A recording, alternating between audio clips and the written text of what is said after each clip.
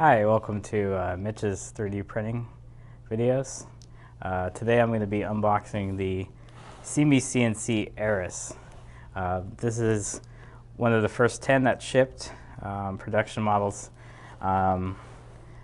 This is actually filmed before Maker Faire, the Bay Area Maker Faire, and I'm actually going to meet the guys from SeeMeCNC. I saw them on Facebook dumping one of these printers off the table and breaking it and then putting it back together, and I was like, that's pretty cool that it's durable. So I've been kind of looking at this for a while. I've been looking at the Rostock Max and the Orion, and very interested in deltas. This is not my first delta printer. I actually built my own Rich Wrap 3DR, so I know a little bit about delta printers. A little frustrated with calibration, so I'm going to see how much easier this one is to calibrate, or if it automatically calibrates itself. So stay tuned. Welcome back. So this is the again the SeeMeCNC Eris. This is a $600. It's comparable in price to a Printer Bot Simple Metal. Again, no active heated bed. It does have a heated bed from the electronics, so we're going to explore that today. Let me start by unboxing it. So I have my trusty Leatherman squirt. I'm going to cut this box open. I know unboxing videos can be kind of boring at times, so I'm going to try to make this one quick. Hopefully, ideally, we can get this out of the box and printing within about 30 minutes. But I have never seen a 3D printer that could be unboxed and print in such a quick time. I will have to play with the software and the slicer to probably get something decent out of it. There's probably no preloaded SD card, so I'm going to have to hook up my computer and slice for it. Okay. It has a nice injection molded handle top. It feels amazingly compact. Oh, there is a test print on here. Awesome. Okay. What else does it come with? Let's reach in here. I'm going to put this on the floor. Nice foam packaging. It's going to survive through the mail pretty well. Oh man. It comes with yellow banana 1.75 millimeter PLA. I have Micro Center red PLA. They usually have on sale for about $15. It comes with a generic power supply, 12 volts at 6.6 amps, 80 watts max. This is a very tiny build platform, so I'm pretty sure the heated bed will need a little bit of a power upgrade. And we have a power cord, very hefty 3-prong AC cord.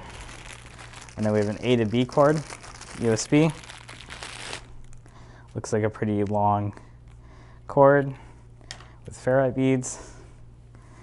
I'll probably be tethering this to either an Octoprint or a small tablet. So I probably won't have a dedicated computer for this printer. Something that I can carry with me that'll be portable. It looks like it already has a carrying handle. This thing weighs no more than 8 pounds. It's very lightweight. I got this fancy spatula so you can pry your parts off. I've never really had a spatula. I used a spatula usually for the Cricut machines or smaller spade spatulas, and they're good for the other printers I work on.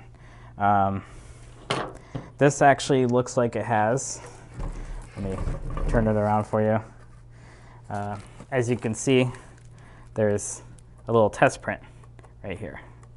So it looks like it sticks very well for PLA. Not the best looking test print. It might need to be a little leveled a little bit more. We'll find out more. It looks like these are actually tabbed, it looks like. So you can actually turn these, and there's a little cup lip here that you can lift your glass plate out. This is a borosilicate glass with a Ultralex. It's basically, it looks like a some kind of textured sticker that's probably good for you know, building stuff onto. That's really neat. It does have an indentation here, and in there is actually looks like there's a port hole. So eventually you'll be able to just add a heated bed directly on here. That's the idea. Don't know if I'll need a heated bed. I hope not, but I've never really printed without a heated bed because I usually print in ABS. I would love to print ABS on this thing. Not necessary, but you know, for small parts, you don't really need the heated bed. For ABS, you're still going to need a heated bed. And I guess I don't have to worry about auto leveling because there's really no end stops. So if you look in here, there's no end stops. There's just idlers. It's basically, there's belts, and the belts go up to these idlers up in this area, and there's really no end stops. I think the end stops are actually down here, and the belt has a little clip on it, and that clip on the belt actually hits the end stop. I don't know where they are actually, so I'm gonna have to look deeper into the inside of the machine. I'm assuming there's probably 3 small NEMA 17 motors, and there's one NEMA 17 motor for the extruder. Very nice lever, pull lever.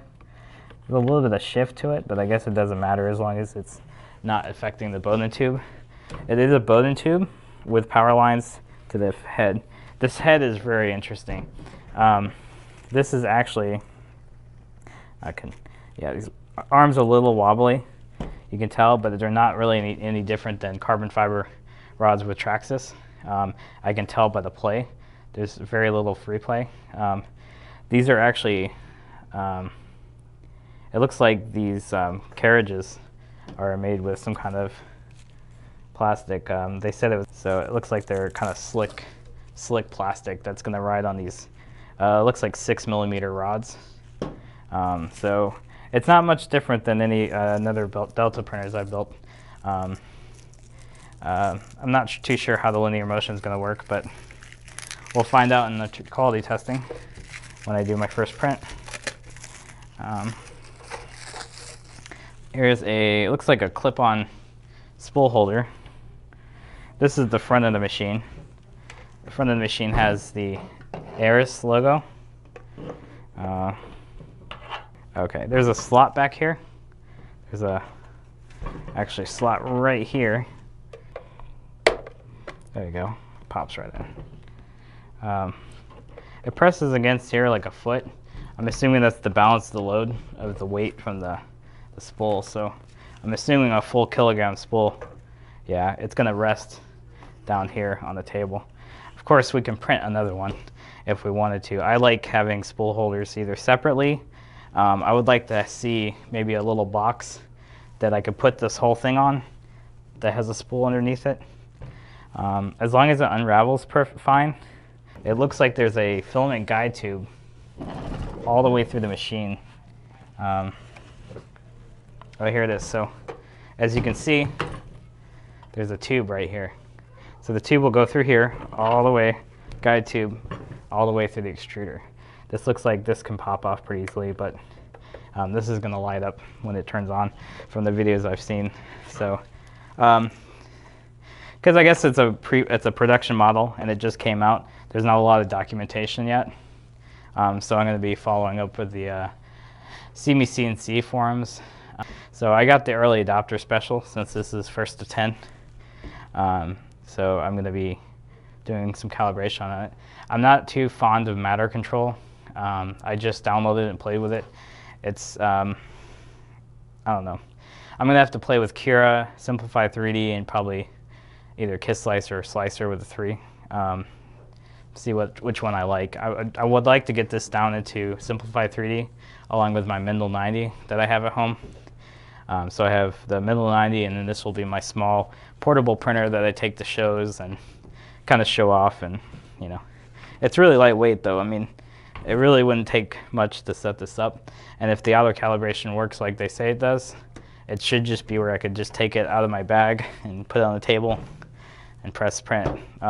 So let's hope so. The main selling point of this printer so far, and I'm gonna have to test this, is there's an all metal hot end, and it's actually built on top of a PCB.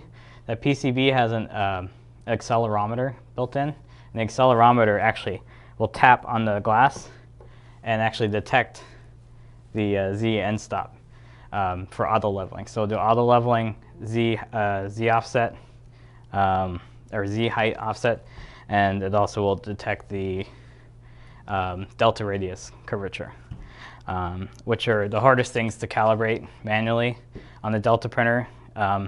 That's assuming all your arms are equal length and everything is put in the firmware properly. So this firmware is already pre-programmed. So really all I should have to do is run the G code to auto level, and then I should be able to do a test print. So, but that does it for the unboxing video of the SeeMeCNC Eris. Hope you enjoyed my channel. Thank you.